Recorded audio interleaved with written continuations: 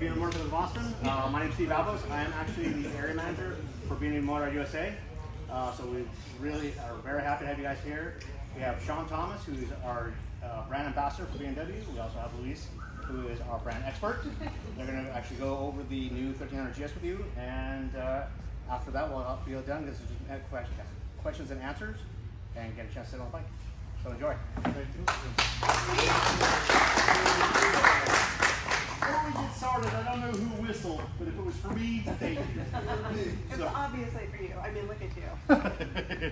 So, hey everybody, I'm Shawn Thomas, BMW brand ambassador. I think I've met most of you by now, but anyhow, I'm the brand ambassador for BMW, and that basically means it's my job to help you understand these subtle and delicate nuances of BMW products. And I'm here with Louise Powers. And I'm a BMW motorrad brand expert, and my job basically is to make Shawn sound and look good. As you can see. So we're here to show you the new BMW R1300 GS. Before we do that, we're going to tell you a couple stories about the 1300 GS and about GS's in the past. I'm going to start by telling you a story about how we came upon these stories. So Louise and I run a podcast for BMW Germany, among other things. It's called Ride and Talk. And we get to interview current and past employees of BMW, among other people, and they tell us stories about the development of products. And we've had a chance to meet the very first person that developed the GS all the way up to the guy that developed this one. And they tell us, we find in German, so you feed them a little beer and tell you a few stories. It's good stuff. So we got to know them very well and heard some very interesting stories that we're going to share with you about these products. These all come more or less directly from the inebriated mouths of some very interesting German people. Does that sound good? Yeah. Okay, cool. So I'm going to start with this machine here. Anybody remember what that is? Already GS. Anybody know what the GS stands for? Geländestrasse. Up until this moment, that's what you will believe. It actually has a different meaning, and I'll explain that in a minute. The story goes, in the 1970s, BMW corporate in Munich, their corporate headquarters, you've seen the big 4-cylinder building in corporate headquarters, they had a rule. And the rule was that if you rode or drove a BMW motorcycle, you were allowed to park it in their coveted VIP underground parking area. But if you rode a non-BMW, you had to park it out on the street like a peasant and walk all the way in. So one day they were having a meeting about motorcycles, and in that meeting was a guy named Hans Muth. And Hans at the time was one of their head designers at BMW. And they were talking about how they needed to get people more interested in BMW motorcycles. And Hans was staring out the window at his Range Rover, which he had driven in, and they'd made him park out on the street. And he said in the meeting, we should make a Range Rover type motorcycle. That's never been done. Big bike, long range, on-road, off-road. And he said it at the perfect moment with the perfect people who said, give it a go. And right then and there, they decided to try to build that platform. And that was his first design, was the R80 GS. And he personally named it the R80 GS. The GS stood for Gentleman's Scrambler. That was his name for the bike. And he did not know that they had changed it to Geländestrasse, which means dirt and street, until the launch, the press launch. And he said he turned to the group and goes, that's not what its name is. That's a Gentleman's Scrambler. And they said, hey man, the bike's very cool, but the name is stupid. The name has to go.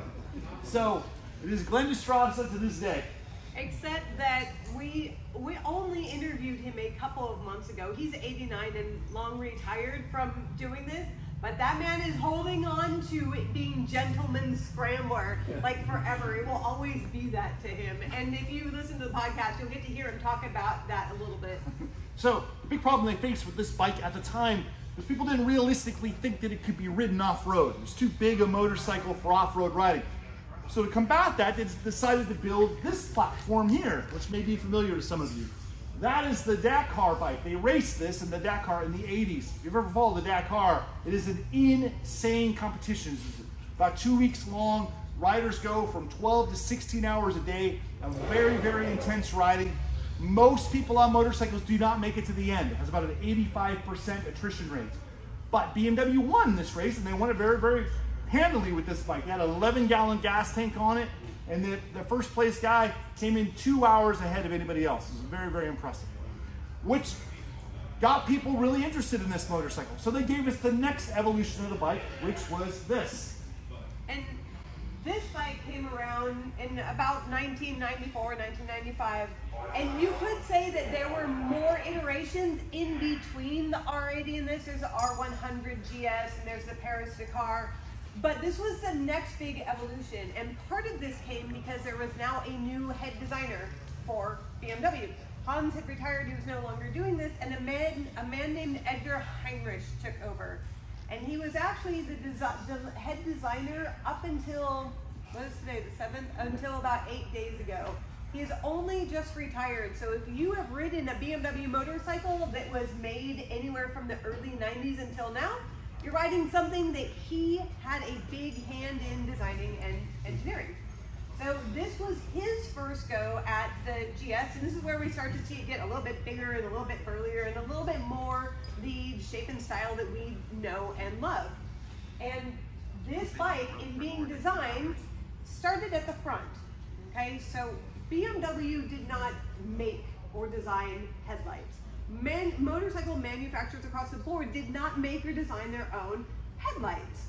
They went to a company that made lights and they said, this is what we need this much light, it needs to do this sort of thing. And in this case, they went to Bosch, and Bosch said, all right, here's your headlight. And Edgar Heinrich said, that is real ugly. And they said, too bad, this is what you get. So he actually designed this motorcycle from that headlight, front to back. That's where he started, was with the headlight on this, which at the time, he just thought was ugly. But this has become a bike that we've really started to recognize. Now, Edgar Heinrich was also in charge of the next iteration of the GS, the R1150. And he once again went to Bosch to get his headlight design. And he decided to do something different. He made the asymmetric headlights, one big and one small. And he told us that when he launched this, everybody that had a voice said, that is the dumbest thing you've ever done on a bike. Nobody's gonna want a bike with two different size headlights. Of course, we know today that it's no big deal, but at the time it was a seriously big deal. The other big deal about this bike is that it is a very big motorcycle, and people were once again asking, can you really ride this bike off-road? Is it very realistic to do that? Well, luckily for BMW, a company that was making a film got a couple of these bikes and put two guys on it and rode around the world on it. This is a 7-episode series where we watched two guys ride just about everywhere. Anybody remember what that show was called? Yeah. Long Way Around. Yeah, Ewan McGregor and Charlie Borman showed us that we too could ride a bike around the world. If you're rich and you've got a whole team of people supporting you, even if you're a terrible rider, you too could do it. But this was a really inspiring bit of TV for people to watch. I know it was for me. I only learned to ride a motorcycle 12 years ago, and I did it so that I could ride my motorcycle to Alaska. So the whole reason I learned to ride a motorcycle was so that I could go to Alaska. I'm like, okay, why not? And honestly, if two actors could do it and they cried like every other episode, I figured I would probably be okay. I cried one time for about 5 seconds in my helmet. That's all it was. But this was really inspiring for a lot of us. We went, I could probably handle this bike in all sorts of crazy conditions just like they did. I was selling motorcycles right around the time this show came out, and people started really coming in and paying attention and saying, I'm interested in the GS. And Edgar Heinrich and his team said it's time to make the new evolution of the GS, which brought us to this bike. This is what we call the Hexhead GS. From 2005 to 2012, we saw the R1200 GS. And this picture is a funny story. That's, if you don't recognize it, that's the corkscrew at Laguna Seca. I happen to live 20 miles from Laguna Seca, and my buddy convinced me that we should take our bikes to a track day at Laguna Seca, and we should ride in the advanced group, even though I'd never been to a track day in my life, which was a terrible idea, and I got my rear end handed to me something fierce. But somebody captured this photo of me in the corkscrew, and it was pretty good. Social media had just become a thing, and I posted it online, and BMW found it. They had no idea who I was at the time, but they came to me and they said, hey, we saw this photo of you, and it's really good, and we'd like to use it in an ad campaign. And I said, that's awesome. What do I get? They said, you get to say you've been in an ad campaign. And I said, done, I'm in. Now, this motorcycle brought us to the next evolution of the GS, which was the new liquid cooled GS. That's 2012 until now. Now, at that time in my career, I was a freelance journalist, among other things, and I had written a story about how I wondered how this bike would manage off-road, because it was the first time we'd seen an adventure motorcycle with radiators. And at this size. And I thought, I wonder how it's going to do. If you drop the bike, is it going to break a radiator? Is it going to be busted out of whack in that simple situation? And BMW contacted me and said, we'd like you to have it. We like your article. We'd like to give you a chance to ride this motorcycle for yourself. So they flew me out and put me on that bike for 3 days. And I got a chance to ride it and really get to know the bike. And just my personal love for GS has really started to grow at that moment. Which brought us to the current iteration of the GS, the one that many of you probably have, the R1250 GS. And this is my personal bike. This is what I ride all the time. And the evolution from the 1200 GS to the 1250 was not just simply 50 cc's more. BMW came up with something that was really fantastic and changed how this engine worked, and it was called shift cam technology. Okay, so when you're riding around at sort of normal, moderate, regular RPMs, your camshaft opening has a very small opening and it's sipping on gas, it's mixing with air, and it's giving you really great gas mileage for your speeds in what you're doing. But when you want extra power, even if you are already high up in those RPMs and you're going fast, if you roll hard on that throttle, in 0.6 of a second, that camshaft shifts to a larger opening and gas comes pouring in and mixing with air, swirling around, and you get instant power. And so this gave us the ability to have not only more horsepower and greater use of that horsepower, but we could keep our gas mileage as long as we were keeping our RPMs, you know, within a reasonable range. I will tell you, Shawn did pass on the tradition of taking a newbie to the track on a GS and saying, oh, we don't need to be in the beginner group. No, we'll go in the advanced group. And I'm like, are you crazy? You talk about that every day, I'm sorry. Well, yeah, so he did that to me. The one downside to the shift cam technology is that I get like 100 miles on my tank at the track. But I feel like those 100 miles put a bigger smile on my face than any other bike that, you know, I would ride. And so that evolution to that shift cam technology, like, it made a huge difference for me. And I'm just like, this bike is amazing. I love it. Because of that, and for a lot of reasons, people tend to ask us a few basic questions about the 1300. And where they originate from is it worth upgrading from a 1250, for example? Is it really that much different? Or did they take a 1250 and bore it out, for example? And I think that we all ask that question, including Louise and I, when we ride a new bike for the first time, is this gonna be any better than what we have? We both currently own 1250s. But we've both ridden the 1300, and this bike's gonna complicate your life. There's almost not a single bolt that is carried over from the 1250 to the 1300. It took 5 years and it has been completely redesigned from the ground up. We'd like to take a minute to introduce it to you. That sound good? Yeah. My friends, let's take a look at the new BMW R1300 GS.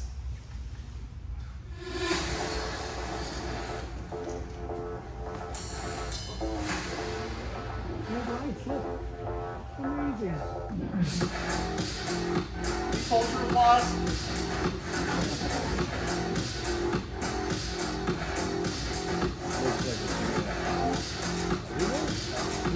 Starting to love it.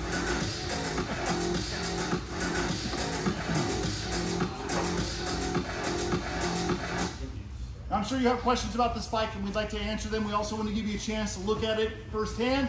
But first we want to tell you a little bit about the bike and some of the new features. Now, the biggest questions we ask starts with weight. This bike is 523 pounds. That is its wet weight. That means full of gas and ready to ride. And that's a significant drop in weight from the 1250. How much? Yeah, it's 26 pounds less than the 1250. So now we've gotten our bigger bike and we even have less weight. In fact, I have a very fat cat and it's 2 of my cats less than my 1250. It's an extraordinarily fat cat. This bike also comes standard with a lot of features that used to be optional. Heated grips, cruise control, tire pressure monitor. Those are just examples of features that it comes with, even with the most basic version of the bike. Now, in terms of power, this bike puts out 145 horsepower, which is a 9 horsepower bump from the 1250, and it puts out 110 foot-pounds of torque, which is 5 foot-pounds more than the 1250. Now, a big place that they dropped weight is in the drivetrain itself. In the past, on a drivetrain, the transmission has always been bolted to the back of the block. Now on the 1300, they have taken the transmission off the back, dropped it down and slid it inside the block underneath the crank. So what this gives us is, first of all, a much better center of gravity because the transmission is very heavy. So when you drop it down and slide it forward, it makes the bike feel a lot more flickable. And because you don't have the big bell housing for the transmission anymore, the overall weight is dropped. This bike is 14 pounds lighter than its predecessor, just in the drivetrain alone.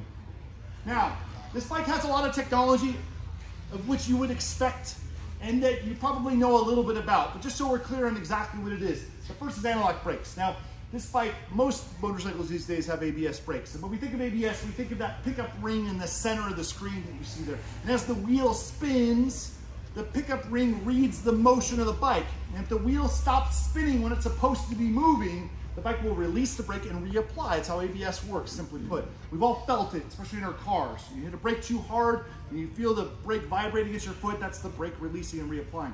Now, the 1300 GS comes standard with ABS Pro.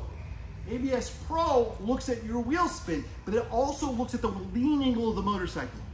The more aggressively the bike is leaned into a turn, the more the ABS interacts differently with the road surface. And you can actually feel this on this bike. If you're riding this motorcycle in a straight line, and you reach out and you put your fingers on the brakes, not enough to make it really slow down, but just enough to have some pressure on the lever. And while you're doing that, you lean the bike into a turn, you'll feel the lever start to push back against your fingers. That's ABS Pro functioning. What it does is the more you lean the bike, the more resistance it puts on the lever. That way, when you're in a turn and you squeeze the brake as hard as you normally do, that amount of squeeze does not apply as much brake. That lessens the opportunity for the tire to break free from the road surface. Now, ABS Pro is not a new technology. We've seen it on motorcycle BMW since 2015. It's the first time we've seen it as a standard feature on the 1300 GS. Now, another technology is throttle response. What exactly is happening to the throttle bodies when you roll on the throttle? Electronic throttle is a big part of this. And to understand throttle response, you have to go back to 1984. 1984 was a banner year for motorcycles. It was the birth of the modern sport bike. The very first sport bike that we would consider of its kind today came out in 1984. I'd like to see if you can guess what it was. It was the very first sport bike. I'm going to give you a hint. It was not a BMW. GSXR 750. GSXR 750 is a good, very good guess. Any other guesses? Honda, yeah, okay. Anybody else? For my money, the BMW or the Kawasaki Ninja, not 900. Now, I happen to own one of these bikes back in the day. This is also the Top Gun bike. Remember from the movie? And because I look a lot like Tom Cruise and I own one, I feel like this is the one. Now you can argue that there are other bikes that came out with it first, but this was an iconic motorcycle. It showed us that you could have a juggernaut of power and terrible braking and handling all in one motorcycle. Now, a lot of manufacturers started making their own versions of this. So we had the Suzuki Katana, which eventually became the Suzuki GSXR. We had the Honda Hurricane, which eventually became the Honda CBR. Now, of course, bikes like this were racing. They were competitive motorcycles. And bikes that race, if they win, those are the ones that sell. The dealers at the day, we all knew, you win on Sunday, you sell on Monday. Now, BMW wanted to play in this world too, so they came out with their own sport bike, which was this. That is a BMW K1. Very futuristic looking motorcycle for its time, but no way is this bike gonna keep up with the Hondas and the Suzukis and the Kawasaki's of the day. It was way too underpowered and it was way too heavy. But they knew at BMW they gotta win races if they want to sell sport bikes. So they came up with a brilliant plan. It was called the Boxer Cup Series. And what they did is they took a whole bunch of BMW motorcycles and they put racers on them and they sent them off on the races. And they were the only ones on the track, and no matter who won, BMW won. And that was their way to win races for a long time. They did this for decades. And back in 2009, they came to the dealers and said, we actually have a sport bike that's pretty awesome. And we think that this is gonna be the one that beats everybody else. And we, of course, as dealers said, there's no way. You guys always find a way to screw it up. And they gave us this bike. That is the S1000RR. And for reference, that's a picture of me with hair. Now, is it that bad? Okay. So, what was interesting about this bike is it really was as powerful as the sport bikes. The other bikes of its type. It was priced about the same, and it was quite agile. So it really had all the makings of a really good sport bike. And as we know, it turned out to be an amazing one. There was one thing they wanted this bike to have. They wanted it to have an electronic throttle. The benefit to electronic throttle is they could really acutely adjust the throttle bodies for a whole host of reasons. Whether it's how you roll on the throttle or how some of the other electronics on the bike interact with it is a really good idea. But at the time, nobody in the sport bike world used an electronic throttle. They knew that if they put that on the bike, it would scare a bunch of people off because people don't like new tech on sport bikes. So what they did on this bike is they put a throttle cable on it. And the throttle cable went around and disappeared into the bike, and where it disappeared, they quietly converted it into an electronic throttle. So you saw a throttle cable, but they got their way and had their little nuanced electronic throttle. They did that for 1 year. And for 2010, for the next version of it, they said, hey, glad everybody likes the RR. We have a new version, and among other things, it has an electronic throttle, but it did anyway, as I'm sure you knew. So you're gonna love it. Now everybody uses electronic throttle on bikes. And the reason that's very important is gonna become clear on some of the other slides. Like, for example, traction control. How much is the rear wheel allowed to spin in relation to the front? How much you want the rear wheels to spin depends on a whole bunch of factors. What your lean angle is, what riding mode you're in, whether you're on-road or off-road, these are all factors. And what the bike does is it watches the front wheel and compares it to the rear. And if the rear wheel is spinning faster than the front, it has the ability to equalize by rolling off the throttle digitally. So even if you have the throttle pinned, the bike will roll off to make the wheels equalize. Now this bike has traction control that works based on lean angle. So in addition to watching wheels spin, it looks at how far the bike is leaning to a turn. The more aggressively the bike leans, the more aggressive the traction control is. And if you ever watch sport bikes on the racetrack, you'll see the racers use this technology. You'll see them get on the bike into a turn, and they'll hang their weight off the inside, and they'll go through the turn, and as the road straightens out, you'll see them thrust the bike upright, but they are still hanging off the bike. And the reason they do that is because they know that as they lean the bike into a turn, the traction control gets very aggressive, and it won't allow the bike to accelerate very quickly. And as soon as they get into a straight, they throw the bike upright, which makes the traction control relax and makes the bike take off like a shot. So then they push the bike up, and then as the bike really takes off, they shimmy their weight back onto the bike. It's a little bit more cumbersome on a GS, but you can be done. Now, another technology on motorcycles is suspension, right? I found as we tour around the country that people don't always have a great grasp of how suspension works. I want to break it down very quickly. When we talk about suspension, we talk about preload and we talk about damping. Preload is how much weight's on the bike. So this bike right now with no weight on it, the shock in the back looks like this.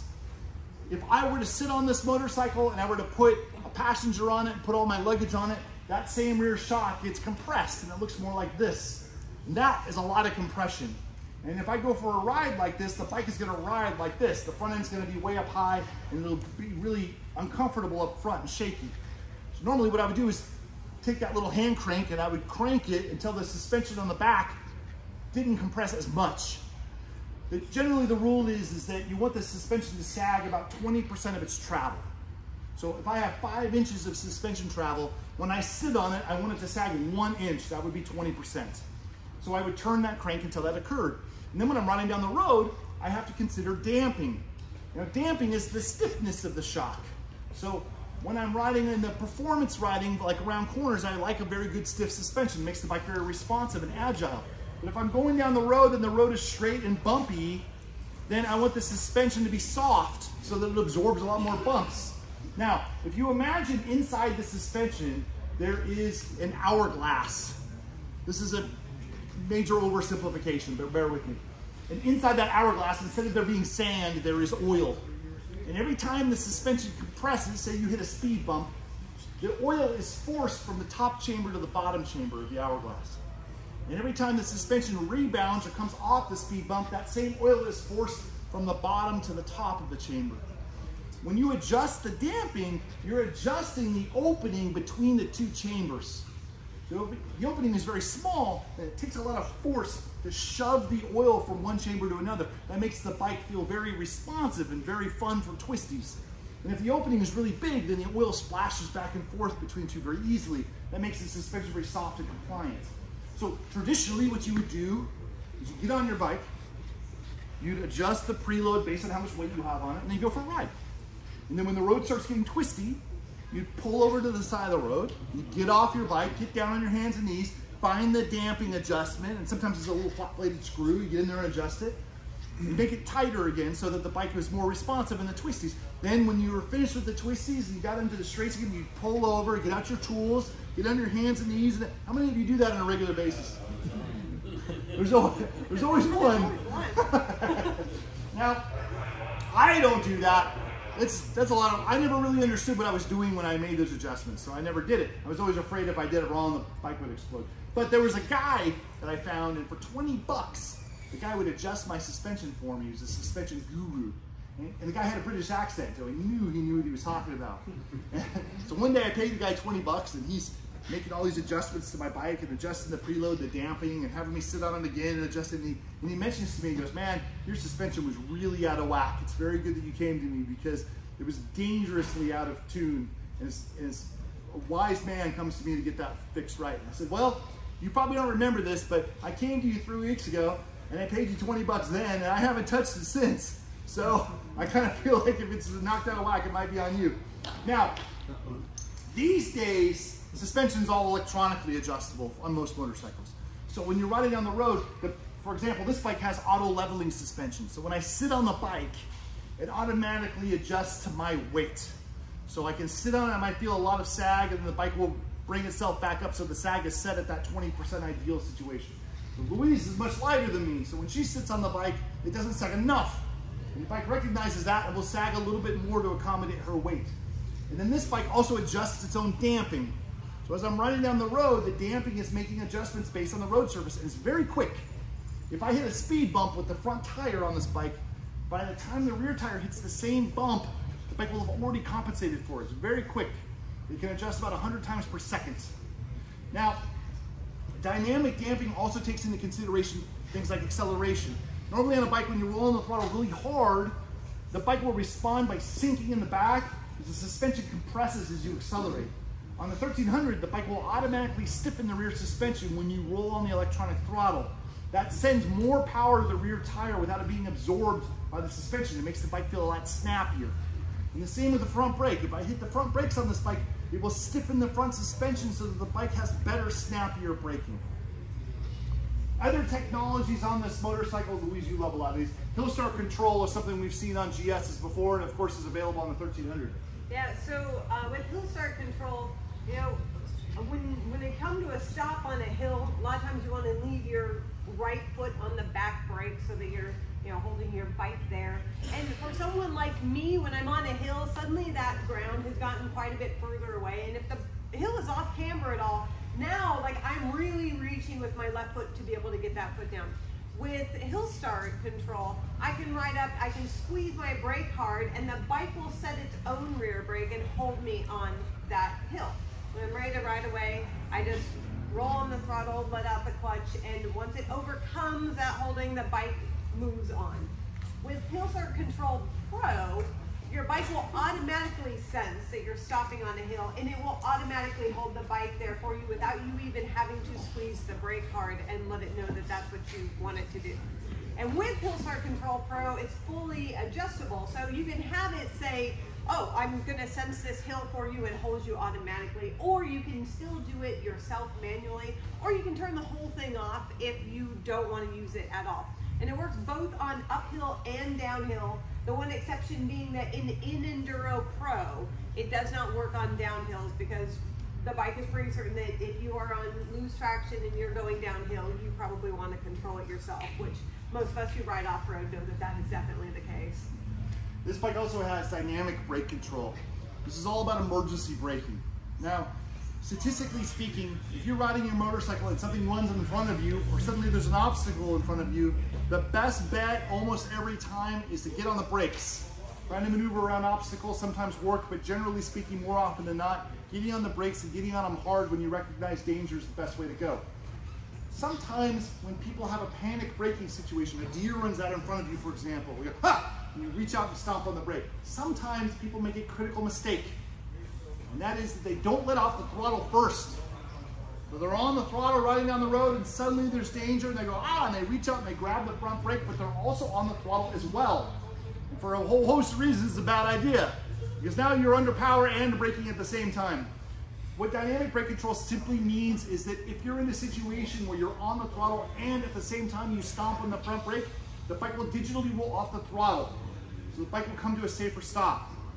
Those of you that are in the know on GSs and know the bikes and know the ride modes, for you, I'd like you to know that that feature, the only exception is Enduro Pro. When you're in Enduro Pro, you can be on the brake, front brake and the throttle at the same time. There is a critical moment when this is important.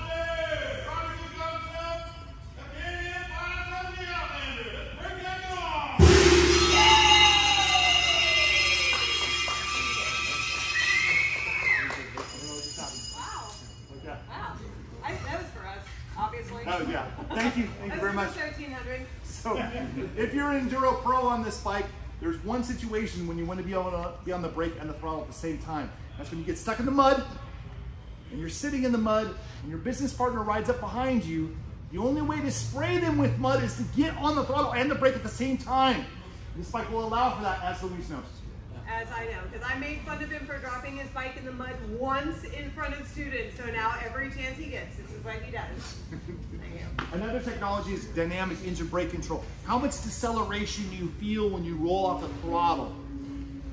If you're riding aggressively, for example, and you want to ride it into a turn, a lot of times you'll pull in the clutch, dump 2 gears, dump the clutch, and the bike will decelerate very aggressively. And then you can dump it into a turn and flow through. On this bike, you'll find that how much deceleration you feel varies depending on what ride mode you're in. So if I'm in rain mode, for example, and I dump the throttle, you'll find that deceleration is less aggressive. And if I get into one of the more aggressive riding modes, you'll find that deceleration is more aggressive. Integral brakes, what that means is that traditionally Boxer twins have had partial integral brakes. That means that if I apply the front, I will also get a little bit of rear, but rear is just rear. On the new 1300 and for the first time on the GS, this bike has fully integral brakes. That means that if I apply the front, I get a little bit of rear. If I apply the rear, I may get a little bit of front. How much I get will depend on how fast I'm going, what my lean angle is, and what ride mode I'm in. But the idea at the end of the day is to allow you to do all the things that you like to do with just the rear brake or just the front brake, only getting in your way in a situation when you need to get the bike stopped as quickly and safely as possible. And then, one of your favorites, Shift Assist Pro. Oh, I do love Shift Assist Pro. So, Shift Assist Pro was developed for the track. So it was developed for the double R, for track bikes, the 4 cylinders.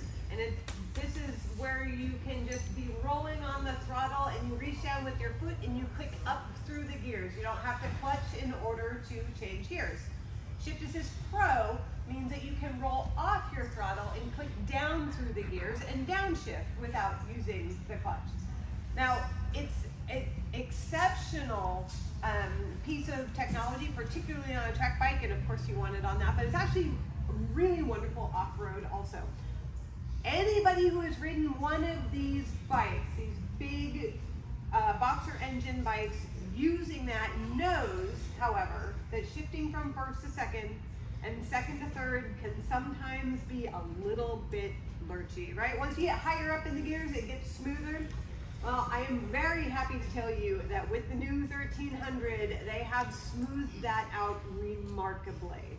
So now first to second and second to third are much, much smoother. They're now using a magnetic shift assist versus a spring shift assist.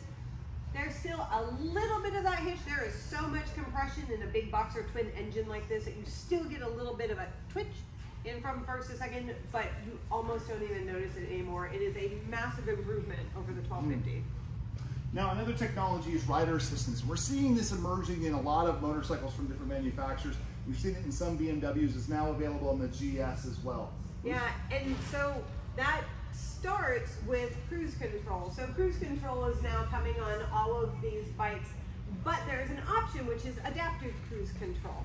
And adaptive cruise control means you can be in traffic, you can set your cruise control, and if you come up on someone going slower than you, because that'll probably happen, your bike will actually back off the speed and pace the vehicle in front of you. Once they move out of your way, the vehicle will speed back up to, your bike will speed back up to whatever speed it was that you had set. So in order to do that, there are now sensors on this bike that are sensing the traffic around you. And you'll see them. There's one on the front here and one on the back. They're very nice, smooth, matte black plastic. It looks like the absolute perfect place to put your favorite sticker. Don't put a sticker there though. Those are your sensors, and you want to leave those available to sense the traffic around you. Because the other rider assistance that brings you is that if someone is to move in front of you very quickly, your bike will give you a front collision warning, okay? It'll flash a little message on your dashboard, and you'll get haptics through your bars. So think of your phone vibrating. That will happen with your bars. If somebody moves in front of you, you haven't seen it, and the bike says, you need to pick your head up. Look at what's going on. The same thing happens using a sensor on the back if someone comes up from behind you very quickly. If you're in the left-hand lane and suddenly someone is back there and you didn't see them, the bike is like, hey, by the way, there's someone back there, you might want to move over. So you can move over out of their way and let them go by. Those two sensors work together now also to give you a lane change warning. So we see a fair amount of this in cars. Lots of people have cars that have this, and this works in a very similar way. You might be ready to change lanes and look over your shoulder, no one's there, and you put on your signal, you're gonna change lanes. Sometimes in that split second, we know somebody might zip right on into that space. This bike, you'll see when you sit on it, there's little triangles on the mirrors, and they'll flash yellow to let you know that someone's there. Now, all of this is fully customizable so that, you know, if you're not out riding in traffic and you don't want all this stuff being used all the time, you go through your menu and you can shut it completely off. You can tell it to only let you know if you're in like a dire situation. If you're riding in more traffic and you want more warning, you can set it so that it will do that. But what it does is it gives you, particularly like say in traffic out here, just that little bit of an extra help right before you have that opportunity to make the change. The bike helps you out with it.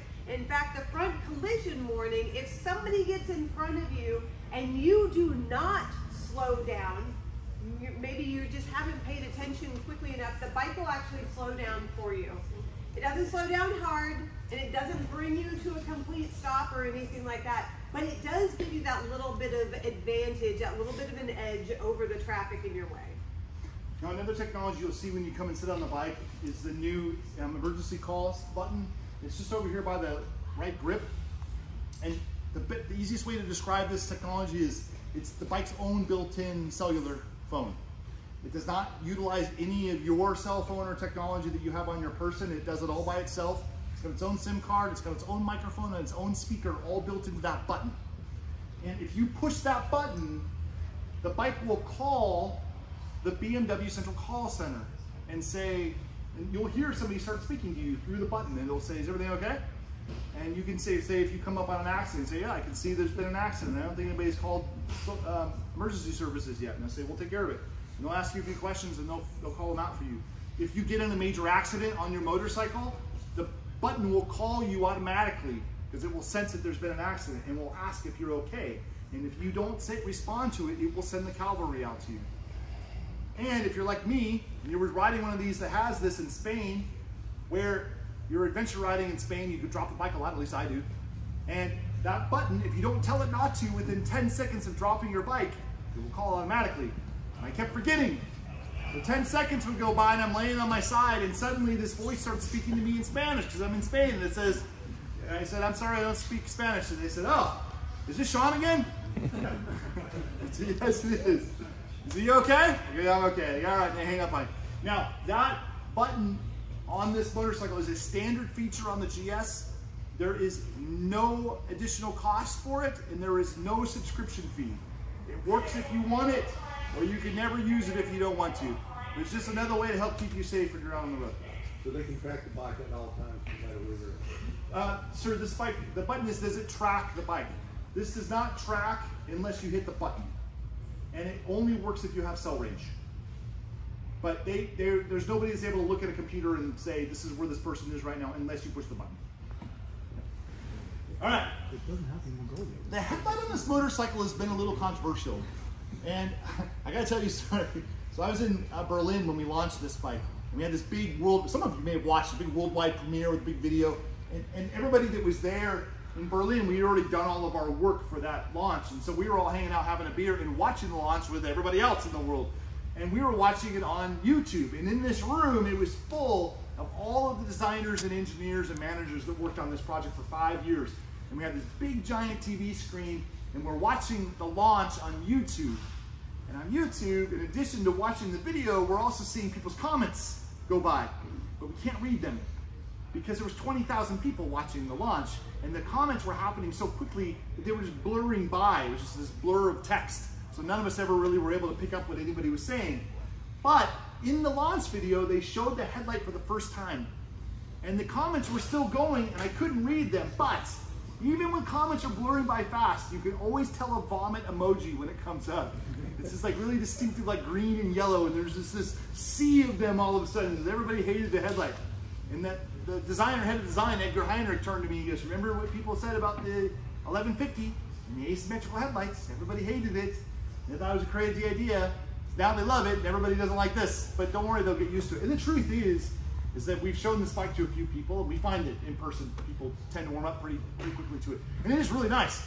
The new headlight, the central light in the middle there, because it's LED, it is both the high and the low beam in one light. If you have the Headlight Pro, it's adaptive. So if you lean into a turn, the light will shine through the turn to help give you visibility. And the accent lights on the other side help to give you lighting, especially in turns, and they get brighter when the high beam comes on.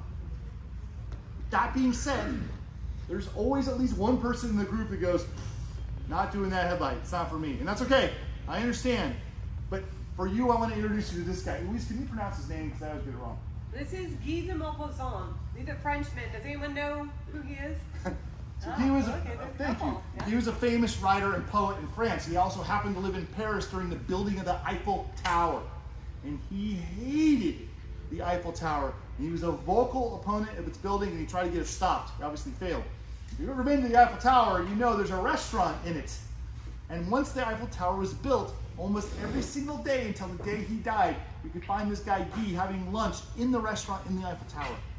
And somebody famously asked him once, if you hate the Eiffel Tower, why are you eating lunch here? He says, because this is the only place in the city that I can eat lunch and not have to stare at the Eiffel Tower. And I love that story.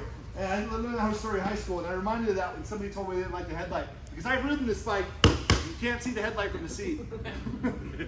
Now, the adaptive vehicle height control is very interesting. And Louise, this is something that's near and dear to you. Yeah, and that's the reason why we specifically have this model, because this model has the adaptive vehicle height control. So in the past on GSs, we've seen 3 different suspension options. There's a standard suspension, that's your standard height bike with your standard suspension travel. Then on some models, you get a sport suspension, right? So the bike sits a little bit higher and there's a little bit more suspension travel while you're riding. So if you ride a lot of pretty stout off-road, it's a really good way to go. Or if you're 6'4", it's a great way to go. Now, if you're on the other end of the spectrum where you're a little bit shorter, they also make a low suspension bike.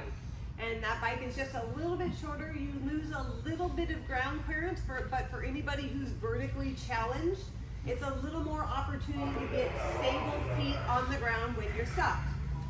With the new 1300 GS, there are still 3 suspensions available. There's a standard suspension, just like the standard suspension that we've seen on past GSs.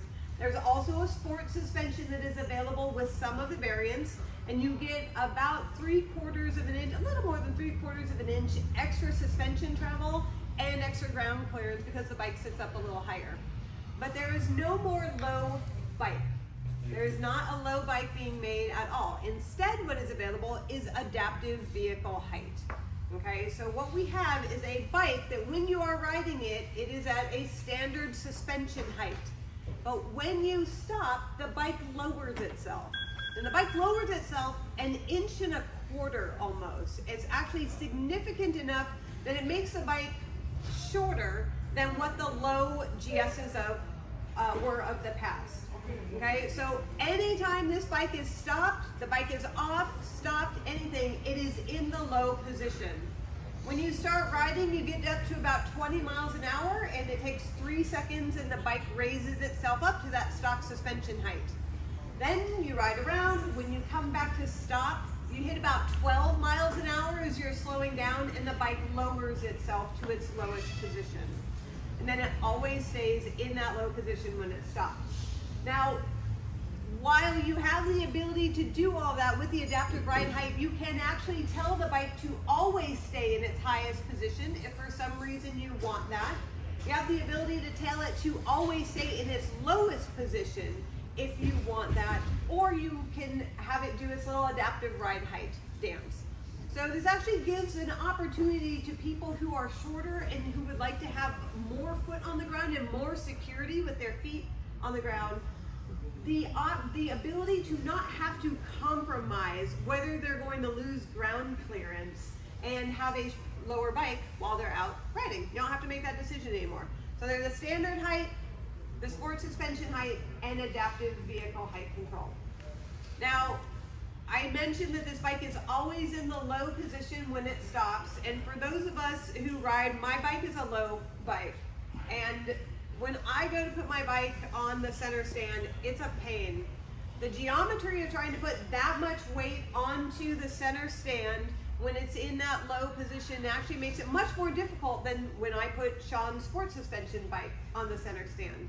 So I have a little trick that I do on my bike. I go and I get on my bike and I pick it up off the kickstand, I turn it on, I start it up, and I put my suspension as high as it'll go, and I feel the bike lift up until I barely have a toe on the ground, and then I get off the bike, and just raising it up that little bit actually makes it considerably easier to put on the center stand. You don't have to do that anymore with this bike, because even though it's in the low position, it has a nifty little trick. I'm going to show it to you. And one of the first things I'm going to show you, you guys will be able to see pretty easily here, is that the lever for the center stand now flips out of the way, okay? So if you are ever one of those people who ride standing up a lot and you find that your foot hits that, it won't, because when you're not using that stand, you just flip that out of the way. Anybody who has ever, and I totally understand if you're not going to admit to this, although I did have someone a couple days ago admit to it, put your foot down and caught the edge of your pants on that lever and started to pull the bike over. That's not going to happen anymore. And for people like me, when I move my bike around when I'm off the bike, I have to stand so close to it because it weighs so much that I bruise my shins on that stupid lever on my 1250. And I'm not going to do that anymore, and that makes me really happy. So to activate this, you just pop that lever out. I'm going to turn the bike on, and then I'm just going to touch the lever down to the floor. And the bike lifts itself into that higher suspension position, so that I can just pop it right up onto the center stand. So for me, if I'm putting a bike up with luggage or something like that, it makes it considerably easier to do. Now this technology where the bike lifts itself on the back and the front to center stand it, it's pretty cool. It makes it very easy to pop it up. It has kind of a strange name. And this comes from Germans. They're good at coming up with cool ideas, but when they name them, sometimes when the name converts into the English language, it's a little wacky. So the technology you just saw where the bike lifts itself up to center stand is called the Comfort Jacking Aid. It helps you get it up. And what is it in German? Oh, that's a good question. That's a good question. That's a good question. I don't know the German translation. Comfort lift system. Comfort lift system. Thank you. Okay. Comfort lift system. Makes sense, right? Thank you. Yeah. We should teach those Germans a little bit of English so that they would. Yeah, so some of the project managers have started to get into the habit actually of sending me all of their paperwork when they before they actually publish it, so that I can go through and do translations from their English to English. That one didn't make it to me though. So a lot of people ask us seat heights, and I'm about to show you a very complicated slide, and I want to explain it. There are 3 different suspension heights on the 1300 GS: the Sport, which is the tallest, the Standard, and the Adaptive. There are also 3 different seat options. So depending on which suspension and which seat you purchase, you'll get any one of these 9 different seat heights. But the most important number is at the top. The lowest you can get it is 31.5. The highest you can get it is 35 and change. That was with standard original equipment manufacturer product. And when you sit on this bike, it's worth noting, so this is the adaptive ride height. So it's going to be down here, and this has a standard seat on it. So it's sitting at about 32 1/3 inches seat height. The bike can actually be shorter than this if you put a low seat on it. And then of course it can be much taller than this. Now, wheels have always been a big part of adventure riding. Spoked wheels versus alloy wheels. Certainly on the GS, you've always had those choice between the two. Now this bike has alloy or cast wheels on it. And the benefit to cast wheels is that they're very light, they're very easy to maintain. The benefit to spoked wheels is that they are flexible. So if you're riding a bike with spoked wheels on and you hit an obstacle, a rock in the trail for example, the spokes will flex to absorb the impact and then flex back to their original shape. Most of the time. It's possible to bend a spoked wheel, but it's hard to do. That's the disadvantage of alloys. They're not flexible, they are malleable. So if you hit something hard enough, they will take on that new shape and they will keep it. Now, BMW is now offering a 3rd wheel option. It's the new forged Enduro wheel. And what they do is they take a cast aluminum wheel and they forge it, which makes it much lighter and much stronger. And then they put a milled finish on it. So there's a very crisp finish on the wheel. It looks very, very premium. And it's much stronger than a conventional alloy wheel. It's not as strong as a spoked wheel. So if you are a very aggressive off-road rider and you hit a lot of rocks and baby head boulders and that sort of thing, the spoked wheel is still the best way to go. But if you're the type of rider that rides on fire roads, for example, you're not doing aggressive things where you're hitting rocks all the time, then the forged Enduro wheel is a nice alternative. It's much stronger than a conventional cast wheel, and it's 4.5 pounds lighter than the spoked wheel. That is a lot less weight for angular momentum to consider. And it's worth looking up other photos of these wheels because they're beautiful. I've seen them in person. They are absolutely beautiful wheels, and this photo does not do it justice at all. Now, one last thing I'm going to tell you about, and then I'm going to turn you loose on the bike. One of the things we got to do is sit down with the product manager for the 1300 GS and ask him a lot of questions. My first question to him was, what is the process for developing a new bike? What do you do? He said, well, the first thing we do is we ask what our riders want. And that question is very easy to answer at first. Everybody wants more power. Everybody wants less weight. It's very generally speaking. Once you get past those 2 things, it becomes a lot more difficult. Because a lot of the things that somebody might want the new GS to have will make it more off-road capable at the expense of being less on-road capable, or vice versa. Plus, all of the designers and engineers that develop this bike are all GS riders too, and they all have their opinions. And he said it was very contentious. So the first couple meetings we had, the first question we asked one another was, should it still have a boxer motor?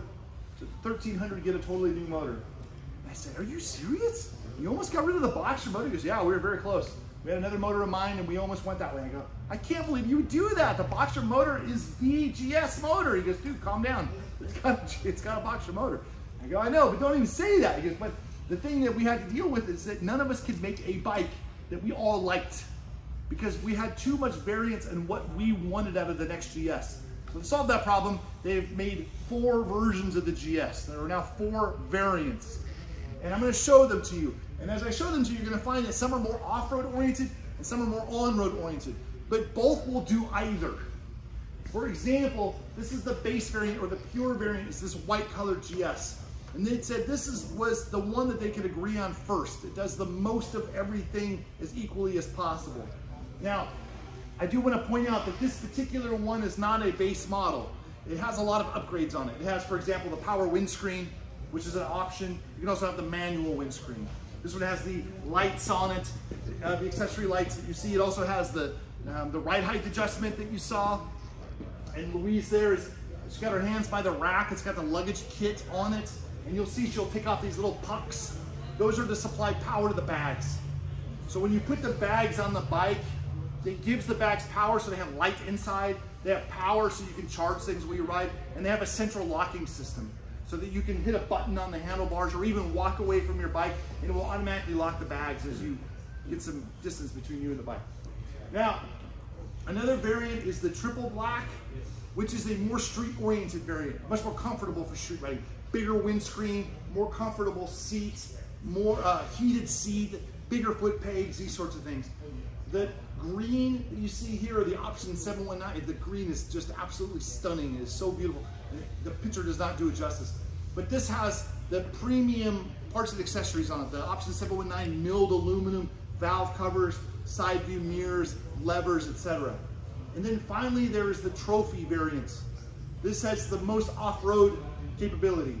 You can put the sport suspension on this bike, make it extra tall. There is an enduro kit you can put on it that will have engine protection bars, a skid plate, valve cover protectors, so that we ride aggressively off-road, the bike can take a beating. And you'll see, for example, on this bike has the hand protector blinkers. They're built in here. All the variants have the hand protectors here except the trophy variants. If you get the trophy variant with the enduro kit, it takes these off and it puts conventional blinkers on. Because if you ride this bike off-road, you're gonna drop it. And if you drop it, you don't wanna drop it on these because those are expensive to replace. And having them ready to replace is a lot more helpful. Now, all of these variants, there's lots of features that make up the variant, but a lot of those features are cross-compatible. So if you see one variant that you like, and you would like features from another variant, with some limitations, that is possible to do. But the idea here is to give you the variant that you want to do what you want to do. Now, I know you would like to come and take a look at the bike and touch it and sit on it, and that's all fine. Before you do, we would like to answer any questions you have about the 1300 GS. Yes, sir. In regard to this bike, when you go to the enduro package and the stock fuse up there, does that preclude not having the wings attached to the plastic wings? What wings are you referring to? Oh, those. These, okay. Okay, so the question is if you have the enduro kit, is it going to have these flares, these wings Right, here? stock was up there, I understand. Yeah, so the enduro kit, the windscreen is smaller and it doesn't have these flares on it. You can certainly put them on, but it doesn't come with them because that's another thing that if you drop a bike, you have the chance of breaking. Good question, sir. Yes, sir. Up on the steering, that new plate that affects the suspension. Yes, sir. With the removing of the balls, could you speak a little bit about that, how the steering is isolated? Sure, so the question is about the steering and the new suspension. So this bike has a telelever suspension system. The Boxer Twin has had the telelever suspension system for a very long time.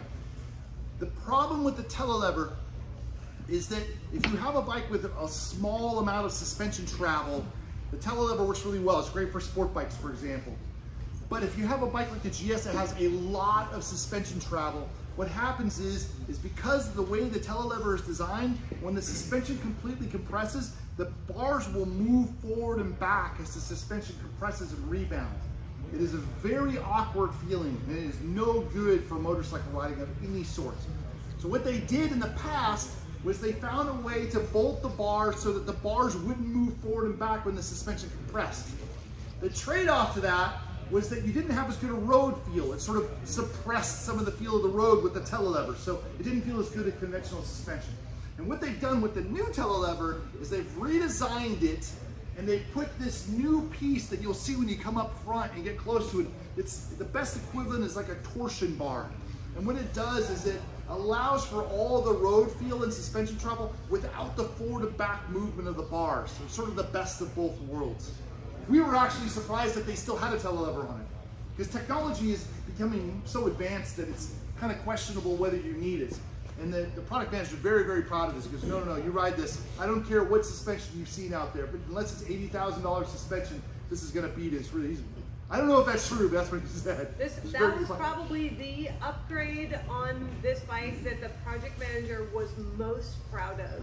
He was really excited about the new telelever suspension. You're gonna love it. Yeah. This bike feels like a sport bike. Yeah. We've ridden it. It's a sport bike that says GS. Yeah. Gentleman scrambler, no more. Yes, sir. The wing braking, Yes, sir. specifically the rear one, can you disable that so you're not hitting the front, or is that an automatic? So the question is with integral brakes, can you turn off integral brakes? You can turn off anti-lock brakes on the back tire. So you can make it so the rear tire locks. You can never turn off partial or integral brakes, and you never have been able to. For as long as there's been, from 2002 on, if you had a Boxer Twin and it had ABS brakes, it had partial integral brakes. Yeah, on the front, it's got the OGS, so the rear is still by itself, which Yeah. means you can drag into it, and you don't ever reach that point where it kicks the front end. You used to have an old RT, and I would drag the rear, and all of a sudden you'd go a little too far, and the front would die because it was kicking in the front. What year was your RT, sir? It's old. Yeah. So they used to have fully integral brakes. They got rid of it because it did exactly what you described. This is not a problem anymore. The new integral brakes is way more sophisticated. And we have ridden this bike and it did not get in our way in any way. We were able to do all the cool dragging things, and I think you'll find it'll be pleasantly surprised. And now it changes depending on your ride mode. So if you're in Enduro Pro and you have the ABS disabled on the back and you're using just the back, it's going to feel, it's not going to feel like your RT did. And the new RT since 2021 and even the R18s, they have fully integral brakes as well. So this has been on bikes for a couple of years. It's just the first time that we're seeing it on the GS. So they had a couple of years to make sure they perfected it and made it work with the ride modes. So especially for those of us who ride off-road and want to lock up that rear brake for one reason or another, you know, it's not going to give us that sudden dive. Yeah. On the SOS button, is that completely disableable, or does it calibrate for situations like off-road with a drop? This is a very good question. So the question is can you disable the SOS button? And I don't know. This bike that we have here for you to see is a European spec bike. Mostly what that means to you is that the rear blinkers are different than the US spec bikes blinkers will be. US spec bikes, the blinkers are bigger and they're dimmer. It's not BMW's choice, this is DOT talking here. But the other difference is that the software is a little different. So I don't know if the US spec bike is gonna have a disabling feature or not. It might have to. I don't know. Because we haven't been a chance to play with it yet. In the training situation, And when somebody's dropping a bike and it's calling all the time, believe me, people at the car center would like you to not call 30 times a day too. But you find a way around it. When I was riding in Spain, I was with 20 other people. We were all on bikes that they ride off-road all the time. And the call center is very patient. And this has been in other countries for several years now. This is the first time that we're seeing it in this country, but it has been around, so we'll see. But we'll see how it goes. The other thing you're going to see on this bike in terms of electronics is the new TFT display. It's going to look the same to you, but it has one feature that no GS has ever had. It is the dumbest thing they've ever put on a bike. It is the sport display. Ooh. The sport display, when you're on this bike, you can lean it into a turn, and the bike will tell you in real time what your lean angle is, and it will compare it against your best lean angle of the ride. So every time you come out of a turn, you go, how'd I do? And then I can do better than that. And I go, you guys, man, this is America. You can't give us that thing. We're going to bring that thing all the way to its side. Listen. Shawn, we have the same ride modes as with the 1250? So the question is does it have the same ride modes as the 1250? Yes, it has 7 ride modes, just like the 1250. Eco, Rain, Road, Dynamic, Dynamic Pro, Enduro, and Enduro Pro. Any other questions? Yes, sir. Is the sport suspension only available for the trophy version? Excellent question. Is the sport suspension available only in the trophy? The answer is currently yes. If you want sport, you got to get the trophy. And I'm going to answer the second question that people ask that you didn't, which is, can you get adaptive ride height with sport suspension? No. You either get the tallest possible suspension or you get the adaptive ride height. You can't have both. We actually mentioned that to the product manager. Can we have both? And he goes, why would you want both? I said, because it's America and it's cool. And I'm like, people like me would like both. I would love all that suspension travel and like the nice tall bike when I'm riding. Yeah, and then for it to get low when I come to a stop. And he was like, huh, so maybe we'll see that in the future, but not yet. Sir. Can you remove the cruise control sensor a lot to save on cost and drop it? Oh, can you get the bike without the sensors? Yeah. Yo. Yeah, absolutely. The cruise control, the cruise control is standard, so you get that no matter what. The active cruise control is optional. So you can get it without that, absolutely, if you want. What about if you go off-roading, you remove it? Is it warnings? Ooh, can you take it off when you ride off-road? I don't think so. I don't know how you would. It's integrated. Yeah. Yeah. No. Yeah. Enduro Pro, it doesn't work. Yeah. I mean, it's been my experience. Yeah, cruise control won't work at all in the off-road mode. Yeah. On any BMW with off-road modes. But there's. But you're asking about taking it off, so so that you wouldn't break it. I don't think these things are pretty tough. Yeah. Like I think if you break that, you've got bigger problems than that. Yeah. You know, the thing always is, like the radiators are always the scariest thing for me when I'm riding off-road, and it only happens when you're riding in groups. Yep. That's when you screw up. You ride too close to the person in front of you, and they start kicking up rocks, and the rocks hit stuff. That's it. So always ride in front. That's the rule. Yes, sir. The fog sensor in case of a battery line, that's still under the battery. So the question is where's the sensor? So you know, if you have the keyless ride and the battery goes dead and you're out on the roadside somewhere and you can't use it, there's enough power in it, even with a dead battery, that if you put it right up on the sensor that picks it up, the bike will read it and start, even if you don't have a battery in it. And this bike, the sensor is directly to the seat, the front seat. Or you can carry a spare battery. And actually, the new fob has a feature where you can push the little BMW roundel on it, and it will light up green, yellow, or red to let you know what your battery health is. That's awesome. Oh yeah, that's fancy. She knows stuff. Sir? Can we hear it? The amazing German exhaust note. You guys want to start it? Well, when we finish up here, if they're okay with us starting it inside, we will. Otherwise, we'll take it outside. Yeah. Sir? And then you. I'm curious, you know the adaptive cruise control, if you just ridden off-road and you're coming back on the street and there's a big blob of mud there, will it interfere with the sensors? Or So you have to clean it first and then go on road? If you've ever driven a car with adaptive cruise control, if you get too much mud and film over the lens, it stops working. Okay. It's exactly the same here. and it tells you, it gives you a warning, and it tells you that it's not functioning for some reason, and you're probably gonna know, oh, I was out riding in the mud, and I should probably clean Chances that are, up. if you can't see out your lens of your goggles, you probably can't see out the front of that. Good question. Sir? Okay, as far as the blind spot indicators, you said those are, the indicators are in the mirrors, right? Yes, sir. So, well, that's one of the places they are, yes. Okay, so they're on the dash too, because the mirrors are normally the first thing I swap out. So the indicators, this bike tells you 3 different ways that there's danger. It tells you through the mirrors, it tells you through the display, and it tells you as vibration in the handlebars. Okay. So, and all of that is adjustable. So if you find yourself in a situation where you're not looking at the mirrors but there's danger, you'll also feel it in the bar, if you have that feature turned on, and if you have that option. Yes, sir. Any changes in the nav system and the TFT, integrated or not? So the question is regarding navigation.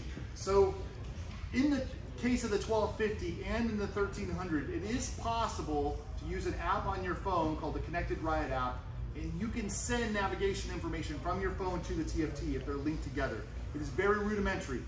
So it's just the left, right, straight arrows and distance to turn. But there's also a new navigation system, and it's actually on this bike right now. It's called the Connected Ride Navigator. It's no longer made by Garmin. It's a TomTom product, and it is way better than anything we've ever seen from a BMW Navigator. It is much more sophisticated. And for my money, I still want a separate Navigator anyway, because there's just things I need a nav to do that I can't expect a TFT to give me, even with bikes that have integrated navigation. But for those of you that want to see in the TFT, you can a little bit. It's not as good as it could be. Maybe someday.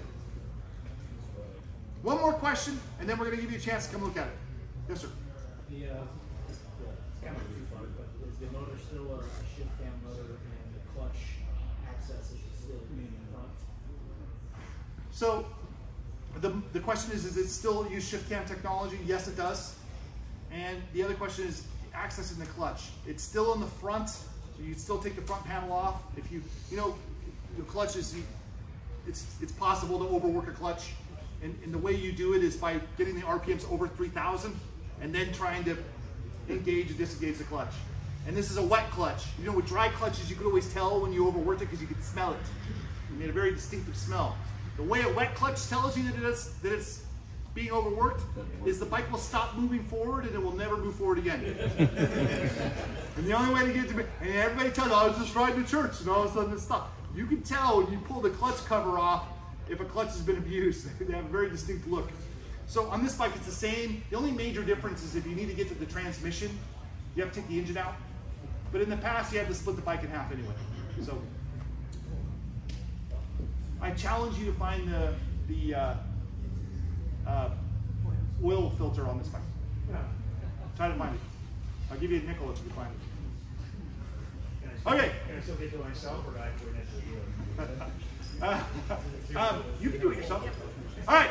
I know it's not always easy to ask questions in the group, so we're going to welcome you to come up, take a look at the bike. If you have questions for us, come and find us. We're here as long as you are. I want to thank my friends at RideNow here in Austin. Thank you very much for having us. Very kind of you. Can we give them a hand of applause?